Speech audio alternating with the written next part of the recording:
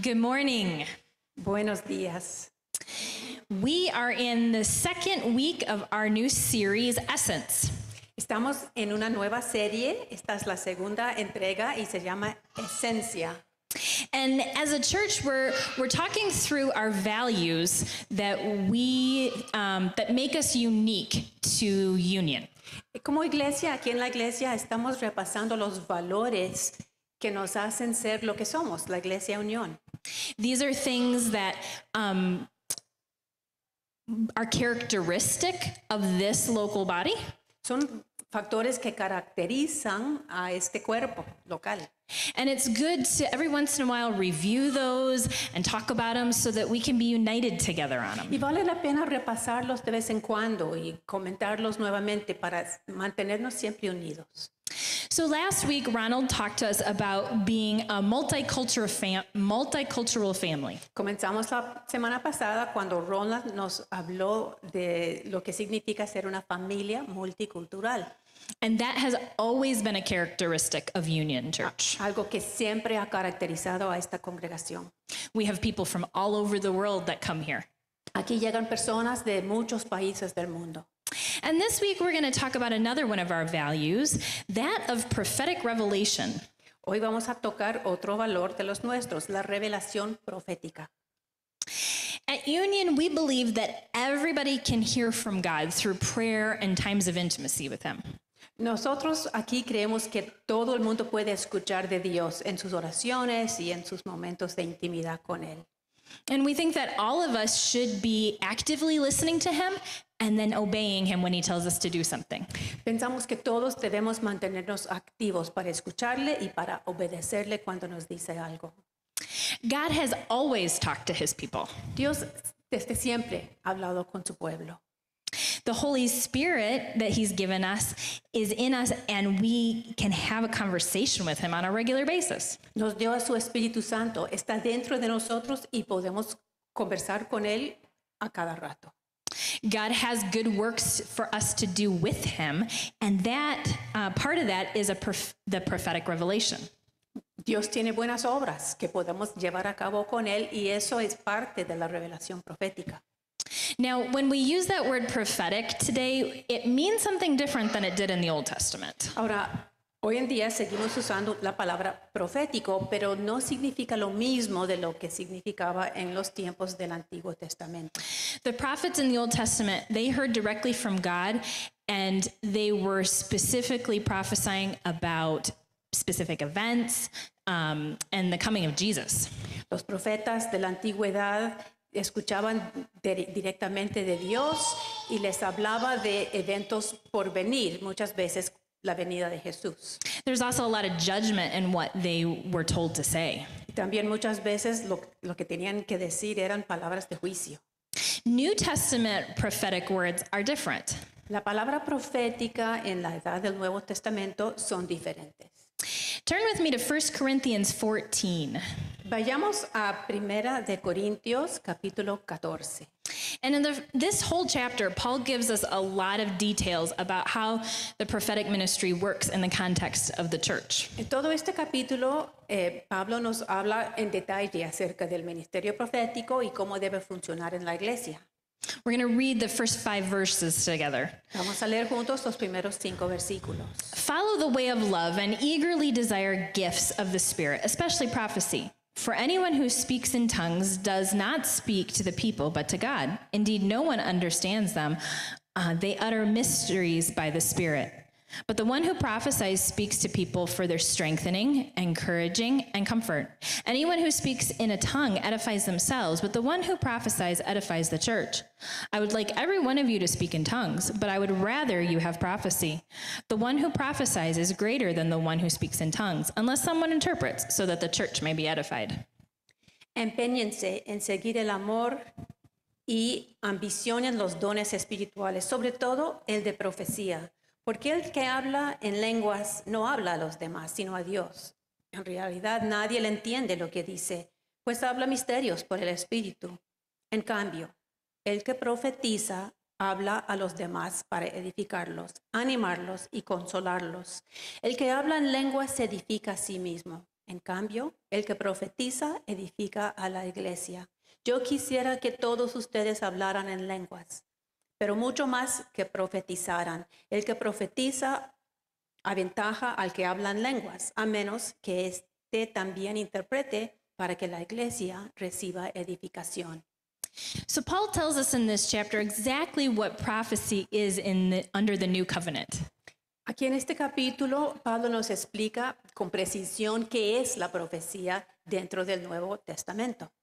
It's for the strengthening, encouraging, and comfort of the body. Es para fortalecer, animar, edificar y consolar al cuerpo de Cristo.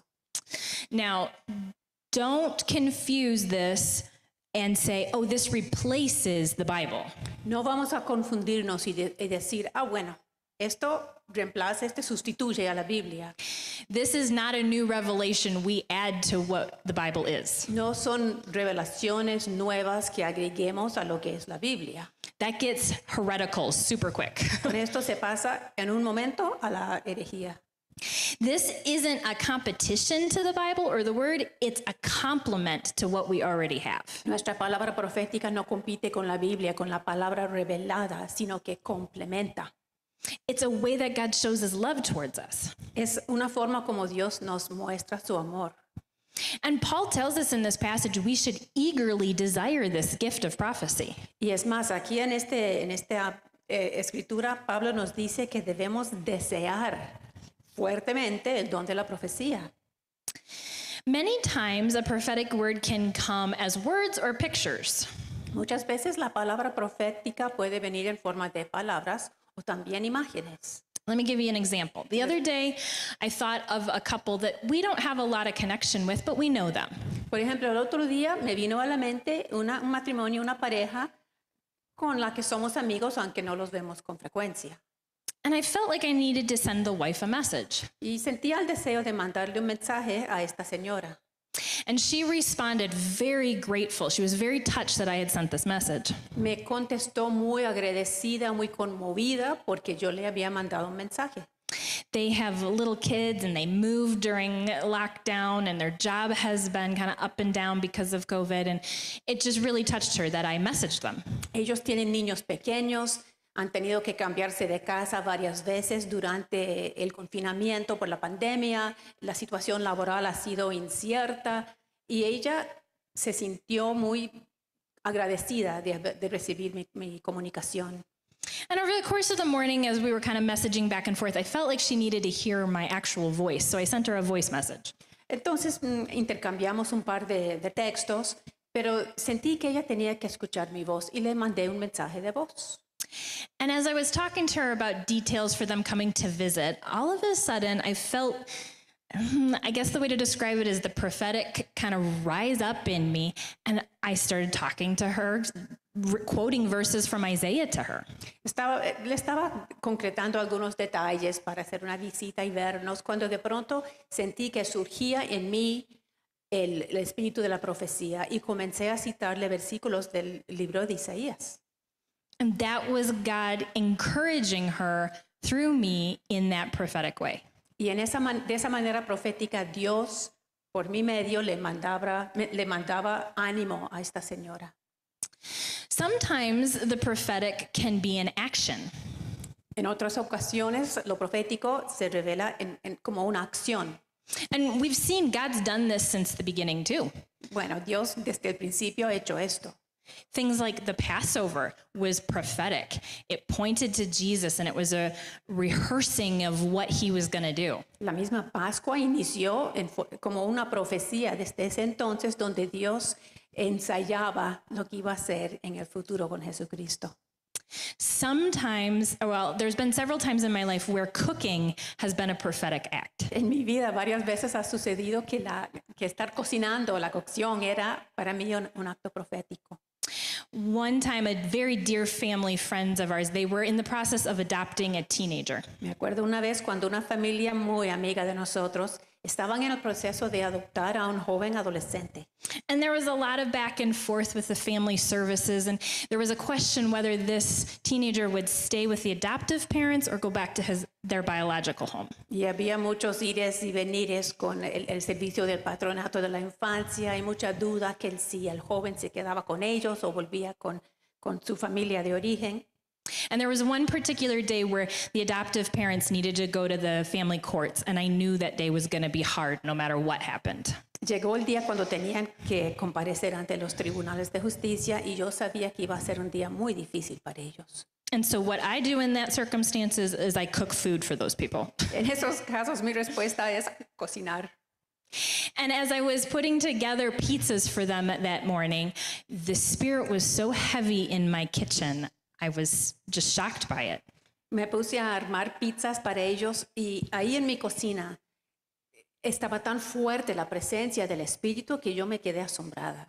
You know that feeling when you're in the middle of a church service and you sense the Holy Spirit's working, and as a body we were really in his presence? Ese sentimiento que tenemos a veces cuando estamos en un culto, estamos adorando con el cuerpo y sentimos que la presencia de Dios es fuerte. It was like that, but it was in my kitchen. Me pasó eso, pero no en un culto, sino en mi cocina. And I dropped the pizzas off that day, and later the husband messaged me and he said, this gift of a meal confirmed in him that this teenager was a permanent part of their family. Pasé a entregar la comida donde ellos. Más tarde, el señor, el papá, me mandó un mensaje y dijo, ese regalo de pizza para mí confirma de que este joven va a ser miembro de mi familia en forma permanente. God's so creative, isn't he? God es creativo, ¿no? He can use pizza as a prophetic act to strengthen and encourage. Hasta la pizza puede transformarse en un acto profético para fortalecer y animar. Sometimes that act can be an individual act, and sometimes as a church, we're called to a prophetic act together.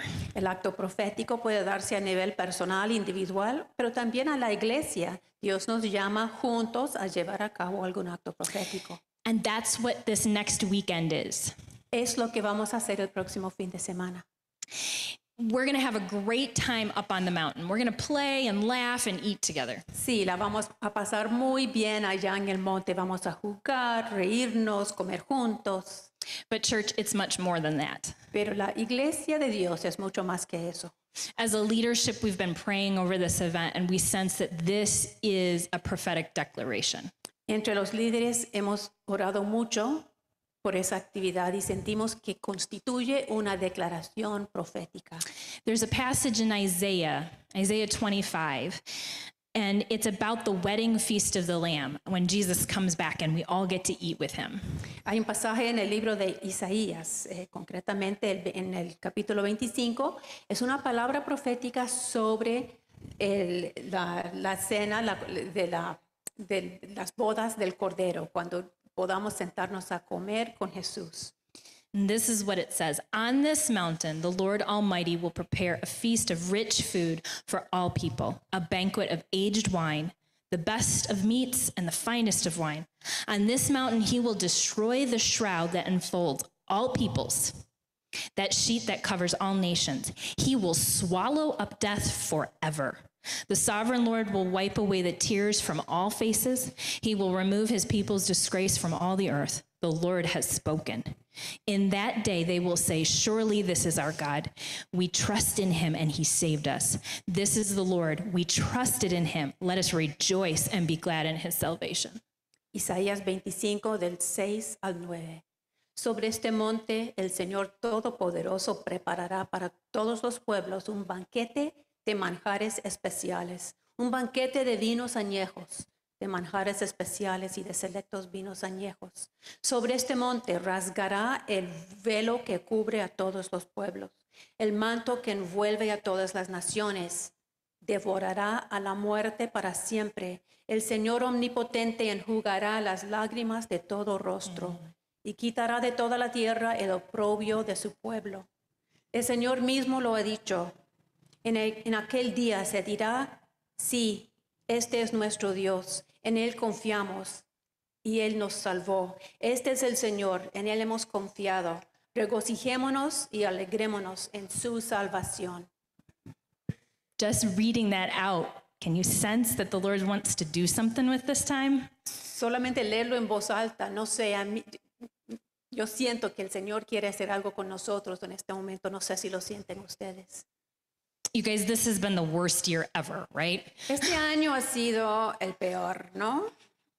I mean, we have had so much lament and loss and hard and bad. Tanto lamento, tanta pérdida, tanta cosa difícil, tanto malo. And yet we get to declare that God is our salvation Y sin embargo, podemos declarar que Dios es nuestra salvación, and that we trust in him and he saves us. que confiamos en Él, que Él nos Yes. salva. And that's what we're going to do on Saturday. Y es lo que vamos a hacer este sábado que viene.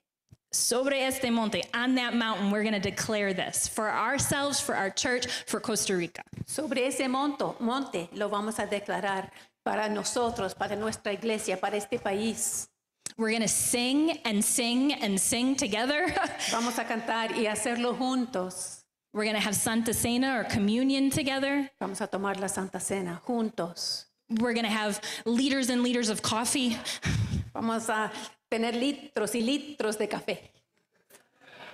And we're going to get to proclaim how good our God is. Y proclamar lo bueno que es nuestro Dios. So come, be a part of that prophetic act. Participemos todos, seamos parte de ese acto profético. We are a family, and some of us have known Jesus for 35 years, and some of us have known him for 5 months. Nosotros somos una familia. Algunos con 35 años de conocer a Jesús y otros unos 5 meses. And it's so good to be part of a family event when we have grandpas and babies and all the in-betweens, right? Qué maravilloso es ser parte de una familia donde hay abuelos y bebés y todo lo que va entre medio. So right now we're going to talk about some really practical basics about prophetic words. Por eso vamos a hablar ahora de algunos de los fundamentos de las palabras proféticas. I once heard a man who audibly hears from God give a talk. Una vez escuché una charla de parte de un señor que oye la voz audible de Dios. Just like you're listening to me through your actual ear, that's how he hears from God. Así como ustedes me están escuchando a mí con el oído físico, así es como él escucha de Dios. And a funny thing he said was, if he doesn't obey what God tells him, the Lord gives him terrible diarrhea. Y dijo, curiosamente, que si él no obedece lo que el Dios le dice, le da una diarrea mortal. So he learned really quick to listen and do what God said. Aprendió muy rápidamente a escuchar y hacer.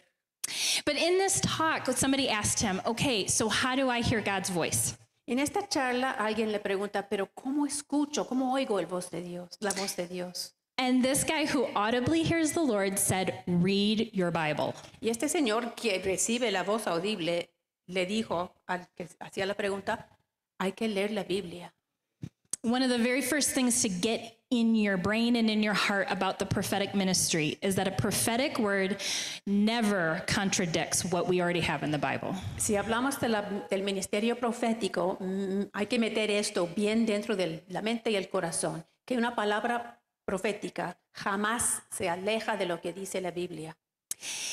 If you tell me, I was listening to God and he told me to abandon my family and go sell drugs on the street, I know immediately that is not the Lord talking to you. Si usted llega y me dice, Dios me habló, y yo sé que Él me hablaba, y Él me decía que abandone a mi familia y salga a la calle a vender drogas. Yo sé que no es Dios. Why? ¿Y por qué no es Dios? Because the Bible is very clear about God's design for family and how we should live in holiness. Porque la Biblia nos dice con claridad cuál es el diseño para la familia y que debemos de vivir en santidad. God's word, the Bible, is the truth. La palabra de Dios, la Biblia es la verdad. When we come to it, we don't have to question whether it's the truth or not. Cuando llegamos a la Biblia no tenemos que estar dudando que si es o no verdad. There's no angle that we have to figure out. No tenemos que tratar de pensar que cuál es la interpretación correcta o cuál es la otra entradita. It's living and active. La Biblia es viva y es activa. It's useful for correcting and training in righteousness. Es valioso para corregir, para capacitar y para la justicia. It's God's word. It's what he's already said to us. Es palabra de Dios, es lo que Él ya nos ha dicho. And we need to have his word deep in our hearts. Y necesitamos guardar esa palabra muy dentro del corazón. And I'm not talking about knowing specific chapters and verses, although those are helpful. Y no se trata necesariamente de conocer de memoria todos los capítulos y el número del versículo. Eso ayuda. I'm talking about knowing deep in your being his word, the essence of what he said. Pero más que eso, es conocer muy dentro del ser, dentro de nuestro ser, cuál es su palabra, qué dijo Él. God will use that to strengthen and encourage you and those around you. Y Dios lo usa para edificar y animarnos a nosotros mismos y a las personas que nos rodean. And as a quick side note, figure out how to incorporate scripture into your family's life. E incluso es importante encontrar formas para integrar la palabra de Dios a la vida familiar. Use it in your home. Hay que usarla en el hogar, Get it into your vocabulary. que sea parte del vocabulario, del léxico de todos los días. If you ask my kids, I'll often quote verses to them when they're needing correction. Si le preguntan a mis hijos, van a decir que a veces su mamá les cita palabras de la Biblia para la corrección. Write it on a chalkboard or a whiteboard in your house. Se pueden copiar palabras de la palabra en una pizarra de la casa, por ejemplo. Listen to music that quotes it. Escuchar música donde está la palabra. Get it into just you. O sea, que sea parte de uno mismo. Okay, the next thing is to practice listening to God. Lo siguiente es ensayar, practicar, escuchar a Dios. God's given us his written word and the Holy Spirit to talk to us. Sí, Dios nos dio su palabra escrita, pero también nos dio el Espíritu Santo que nos habla. And when we first learn to listen to him, it's a lot like a baby learning how to talk. Y cuando recién estamos aprendiendo a escucharle, es como cuando un bebé aprende a hablar. At the beginning, those little tiny babies, they just hear you singing to them or snuggling with them, and they sense the calmness in your tone. They don't know what you're saying, but they feel loved. Al principio, esos bebés sienten como les cantamos y les hablamos de una manera muy suave y no entienden las palabras, pero sí perciben que son amados. In English, when a baby's a little bit bigger, about 6 or 8 months, we play this game called So Big. Nosotros en Estados Unidos, cuando ya el bebé tiene unos 6 u 8 meses de edad, hay un juego que hacemos con ellos que se llama Así de Grande. And you say to the baby, "How big is baby?" And then you throw your hands up in the air and say, "So big." Se le dice al bebé, ¿qué tan grande es bebé? Después tiramos las manos para arriba y decimos, así de grande. And eventually they catch on just by the rhythm of your voice, and they throw their little hands up in the air, and it's a super neat trick you can show off to grandparents. Comienzan a seguir el ritmo de la voz y el proceso, y entonces llegan al punto donde tiran las manos para arriba. A los abuelos los mata.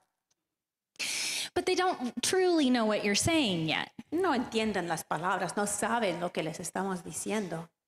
And when they're a little bit bigger, you might say to them, "Go get your milk." Un poco más grandes les decimos, anda a buscar tu leche. And what they hear is, "Wah, wah, wah, wah, wah, milk, wah, wah, wah, wah." Y escuchan leche. And they see you pointing, and then they go get it, and you say, "Oh, you did such a good job, that's great." And they learn what you're talking about. Y ven donde uno indica con la mano, y entonces van y llegan, y poco a poco van entendiendo qué es lo que estamos diciendo. It's like that with us and God. Pasa lo mismo con nosotros y Dios. We have to tune our ear and listen for how God talks to us. Tenemos que ir afinando el oído para oír lo que Dios nos dice. And for each of us, that may look a little bit different. Y eso no se ve igual para todas las personas. My husband Noah, he often sees pictures when he talks to God. Mi esposo Noah a veces ve imágenes cuando habla con Dios. A friend of mine often gets dreams in the middle of the night. Tengo una amiga que recibe sueños en la noche. I often will hear bits of scripture put together from different parts of the Bible. En mi caso, escucho trozos de la palabra de Dios de diferentes partes de la Biblia, pero juntos. Just some real practical thoughts about how to tune your ear to God. Les voy a dar unas nociones muy prácticas acerca de cómo afinar ese oído. Come to the Bible regularly, like we talked about. Hay que llegar a la Biblia en forma periódica, constantemente. Every time we come to the Bible, it gives God an opportunity to talk to us. Cada vez que abrimos la Biblia, Dios nos puede hablar. Another thing is that often a quiet space and some blank paper and a good pen are helpful. Otra cosa que a veces ayuda es tener un espacio silencioso y una hoja de papel y un lápiz. Another good way is to ask God a question O bien hacerle una pregunta a Dios. and then be quiet and let him talk. Después callarse para que Él hable. You can ask him, where do you want me to join in your work today, God? Por ejemplo, Dios, hoy día, ¿dónde quieres que yo me una a tu obra? Or maybe you're praying for one of your kids or a friend and ask about a specific thing. O si estamos orando por uno de los hijos o algún amigo, pedirle algo específico. And then be quiet and listen. Después callarse y escuchar. We like to talk a lot to God. A nosotros nos encanta hablarle a Dios. And I think sometimes he's just waiting for us to be quiet so he can tell us the answer. Yo creo que a veces está esperando que nos callemos para darnos la respuesta.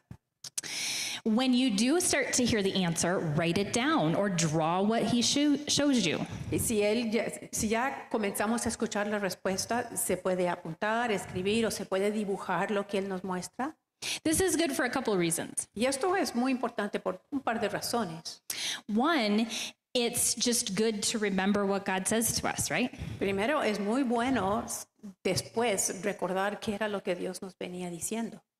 And another part of it is if it's written down or drawn out, you can share it with somebody to help you discern, is this from the Lord?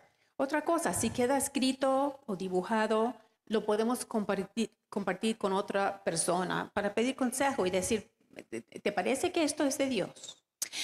We are fallible humans. Nosotros somos seres humanos, somos falibles. And so sometimes when we hear God, we get in the way of what he's saying. Y por lo tanto, a veces cuando estamos escuchándole a Dios, nosotros mismos estorbamos lo que Él está diciendo. The Bible tells us we only prophesy in part because we live in this broken world still. La Biblia dice que profetizamos en parte y es porque seguimos viviendo en este mundo caído.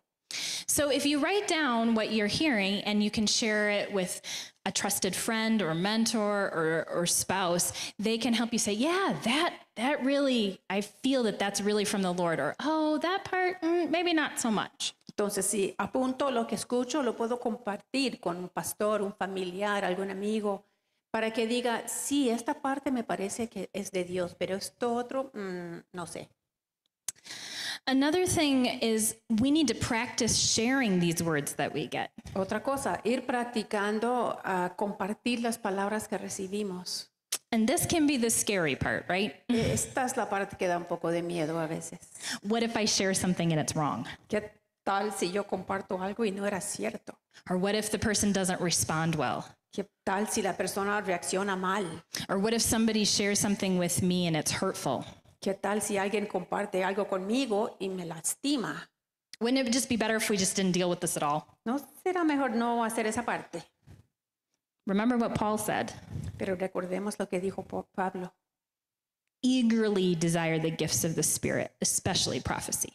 Dice, hay que desear los dones del Espíritu, sobre todo la profecía. So don't let the misuse of the prophetic gift stop us from enjoying that gift that God's given us. Sí, lo profético a veces se usa mal, pero no debemos permitir que eso estorbe el uso de un don que Dios nos ha dado. At Union, we try to create a safe environment for us all to learn and grow in this. Aquí en la Iglesia Unión tratamos de crear un ambiente seguro donde todos podamos aprender y crecer. So a couple things to keep in mind as you start to practice sharing with people. Por eso hay algunas cosas que debemos tener en cuenta cuando comenzamos a a tratar de compartir con los demás, con otras personas. A prophetic word should always be encouraging and strengthening, given in love, even if it's a word of rebuke or correction. Una palabra profética se comparte con otra persona en una forma para edificar, para animar, siempre en amor, aun cuando es una palabra de corrección. Sometimes you're listening to God and he might show you something in a picture form or tell you something and it seems really negative. A veces usted está escuchando a Dios y Él muestra algo en una imagen o palabras y uno dice, uy, eso es muy negativo. Why would he do that? ¿Para qué Él va a hacer eso? He sometimes wants to show us what can happen in this situation if things don't change. A veces es para que veamos lo que puede suceder en esta situación si nada cambia. But when you go to pray with a person or share something, what you need to do is see that negative and flip it to the positive. Pero para reaccionar a esa cosa negativa podemos ir a orar con la persona, hablar y orar, ver en la mente esa cosa negativa, pero transformarla en algo positivo. Okay, let me give you an example of that. Un ejemplo. One time I was praying for a friend who was in the midst of a very difficult situation. Una vez fui a orar con una amiga que estaba en medio de una situación muy difícil. And as I prayed for this person, I saw a garden with super hard, dry soil. Al orar con ella, vi la imagen de un jardín donde la tierra estaba muy dura, muy seca. And I saw one of those gardening tools, like with the claw, banging away at that soil. Y llegaron con una macana y estaban golpeando sobre la tierra. And I knew what the Lord was trying to say with this. Y yo sabía lo que quería decir el Señor. He was saying that this situation and this person was tough and hard, and it was going to take a long time to get out of what was going on. Él me decía, esta persona en esta situación está dura, está resistente y va a costar mucho trabajo y mucho tiempo salir de esta situación. But when I prayed with this person, I never brought that up. Pero cuando oré con ella, eso no lo mencioné. What I prayed instead was, Lord, thank you that you're going to soften this soil. Thank you that you're going to cause this garden to grow and bloom and be fruitful. Más bien dije, gracias Señor, que esta tierra la vas a ablandar. Vas a lograr un jardín hermoso, va a crecer, va a prosperar. Because that's God's heart towards this person. Porque ese es el corazón que Dios tiene hacia esta persona. Here at Union, if you have a prophetic word that you feel you need to share with somebody, we ask that you take a witness with you. Tenemos un protocolo aquí en la Iglesia Unión que si usted siente que tiene una palabra profética para una persona, antes de dar esa palabra, llevar a una tercera persona como testigo. And this is for everybody's benefit. Es para el bien de todos. This is so that you can all work together to discern what parts of this need to be kept, and if there's any parts that need to be thrown away. Es para que entre todos puedan discernir si hay elementos de la palabra que valen la pena u otras que hay que desechar. It can also be helpful when you're sharing to either write it down or maybe even record it on your phone so that everybody can look back on it. Y también a la hora de dar la palabra, vale la pena que alguien apunte o que alguien grabe con su teléfono para poder volver a escucharlo posteriormente. And when you go to share something with somebody, don't say, "Thus says the Lord." Y a la hora de compartir algo con alguien, no llegamos a decir, así dice el Señor. Okay. Because remember, we only prophesy in part. We're fallible humans. Nosotros profetizamos en parte. Somos seres humanos, somos imperfectos. Phrases like, "I can sense the Lord might want you to hear this." Por ejemplo, yo percibo que el Señor quisiera que escuches tal cosa. Or, "Does this mean anything special to you?" Lo que acabo de decir significa algo en particular para usted. Those things give us space to say, that part, yes, but that part, no, not really. Esto nos facilita de gran manera el poder decir, este aspecto de lo que dijo está bien, pero este otro no tanto. One thing we ask you to avoid is prophesying about future dates, future mates, and babies. Otra cosa que evitamos profetizar son fechas futuras, cónyuges futuros o bebés futuros. Why? ¿Por qué no hablamos de eso? These things are so full of emotion, and there's a lot of room for our humanness to get in the way. Es porque son temas con una gran carga emotiva y nuestros propios sentimientos pueden impedir la palabra. And so if you are praying for somebody and you think the Lord has told you the name of their future spouse, just keep that to yourself and pray for those people. Entonces, si estoy orando con alguien y pienso que Dios me dio el nombre de su futuro cónyuge, eso no lo digo, simplemente oro con la persona. So how do you receive a prophetic word? Entonces, ¿cómo hacemos para recibir una palabra profética de otra persona? What if somebody comes to you and says, I sense the Lord wants to tell you this. ¿Qué tal si alguien nos llega y dice, yo creo que el Señor quiere que le diga tal cosa? Well, first ask the Lord to help you discern. Bueno, primero pedimos al Señor que nos ayude a discernir. And sometimes you might feel like the Lord is speaking directly to you, almost face to face. A veces sentimos que el Señor nos está hablando directamente, cara a cara. And those are amazing times when that happens. Son momentos impresionantes cuando sucede. And other times it might be evident that this isn't from the Lord, or it's said in a hurtful way. O a veces está bastante evidente de que no es del Señor, o incluso que se dijo de una manera que lastima. And if you're asking the Lord for discernment, He'll give it to you. Le podemos pedir al Señor que nos dé discernimiento y Él lo da. Sometimes part of the prophetic word can be accurate and other parts just need to really be thrown away. A veces hay porciones de la palabra que sí, que es definitivamente de Dios, y otras porciones que hay que desechar. In 1 Thessalonians 5, Paul talks about this very specifically. He says, do not quench the spirit. Do not treat prophecy with contempt, but test them all. Hold on to what is good and reject every kind of evil. Y Pablo hace referencia directa a esto en 1 de Tesalonicenses 5, donde dice, no apaguen el espíritu, no desprecien las profecías, sométanlo todo a prueba, aférrense a lo bueno, eviten toda clase de mal. I have a friend and she's muy campesino. She's very much a country person. Tengo una amiga, es muy campesina, es una persona del campo, de país, ¿cómo dicen? De por ahí. Eso, para adentro. And she has this phrase. She says, chew up the meat and spit out the bones. Ella dice, no, hay que masticar la carne y escupir los huesos. And she'll say that about, if you're reading a book about the Bible. Well, there'll be good and bad. Chew up the meat, take that, receive that, and spit out the bones. Get rid of the bad stuff. Incluso si uno está leyendo algún libro sobre la Biblia, es un libro, no es perfecto. Entonces ella dice, sí, hay que masticar bien la carne, la parte buena, y lo que no es bueno son huesos. Hay que escupirlos. And I can kind of hear Paul saying that. Hold on to what's good and reject evil. Chew up the meat and spit out the bones. Es un poco lo que está diciendo Pablo acá. Dice, aférrense a lo bueno, masticar la carne. Eviten toda clase del mal. Hay que escupir los huesos. Sometimes you might be in the middle of a church service and you sense the Lord wants something to be spoken out. A veces estamos en medio de un culto en la iglesia y sentimos que Dios tiene algo que quiere que alguien pronuncie en voz alta. And I love it when this happens. It's so neat to see how God coordinates all of it. A mí me encanta cuando sucede porque uno puede ver cómo Dios está moviendo todas las piezas.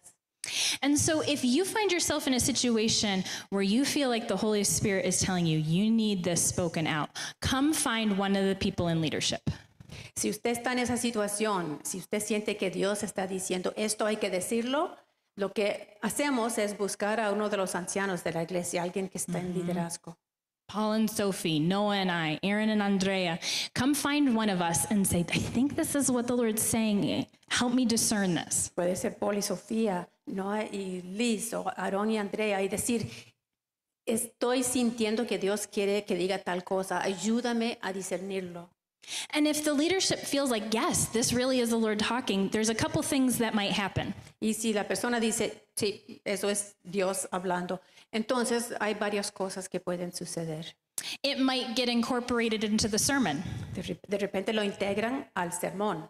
It might already be in the sermon, And the Lord's using you to confirm that it really needs to be there. O bien ya estaba en el sermón y lo que Dios quiere hacer es confirmar de que sí, tiene que estar ahí. We may have the person who comes up to pray out what you saw or heard. O a veces la persona que ofrece la oración ora las palabras que usted escuchó o la imagen que usted vio. Or we might hand you the microphone and tell you to say it. O de repente a usted le pasamos el micrófono para que lo diga usted. Church, God loves us, and part of that love is he's given us this gift of prophecy. Hermanos y hermanas, Dios nos ama y en su amor nos dio el don de la profecía.